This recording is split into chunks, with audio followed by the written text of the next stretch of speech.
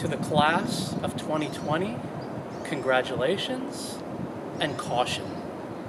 Congratulations for graduating, for making it this far. Congratulations for your achievement. You have done what most Americans have not, and even more so around the world. And that's to be applauded. Kudos to you.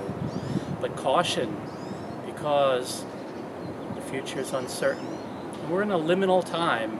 You're exiting one world and entering another.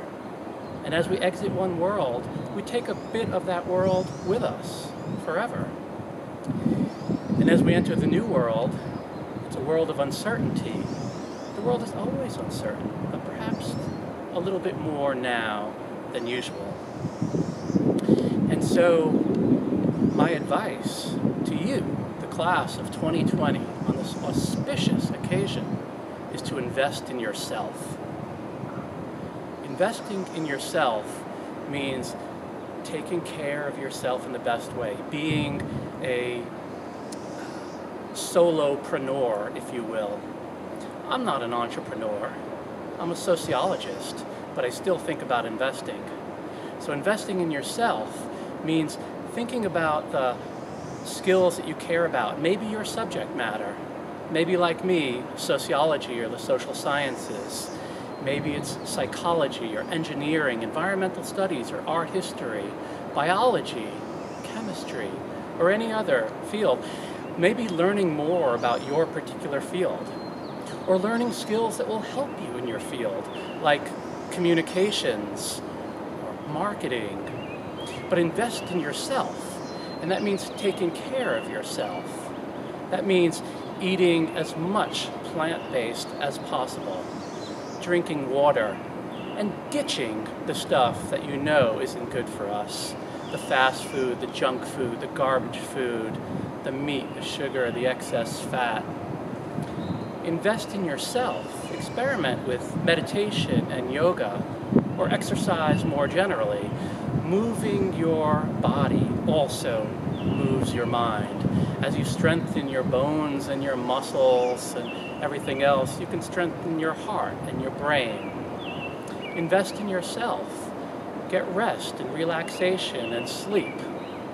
Invest in yourself by perhaps listening to music you enjoy and maybe learning how to play some music. Invest in yourself by appreciating art and perhaps making art. And before you say, "I'm not a good artist," you don't have to be a good artist for other people to practice your art. Invest in yourself by being compassionate. And as compassionate people, we care so much about others. And that's great, it's important. But you're an other too. As you care about other people in the world, recognize that you are in the world and be compassionate towards yourself. Practice that kind of self-care. Instead of being your inner critic and cop, be your inner coach and cheerleader. And if you can develop love for yourself, that's investing in yourself. Love yourself so that you're more capable of loving others. And when we invest in ourselves, we can bring our best selves to the world. When we can transform our knowledge, skills, and abilities, some of which we've learned in college and some of which we've learned along the way, and transform it into wisdom by helping other people. We help other people and we help ourselves. When you invest in yourself, you invest in your community. And when you invest in your community, you're also investing in yourselves. That's how we make better selves and a better world. Class of 2020, go forth.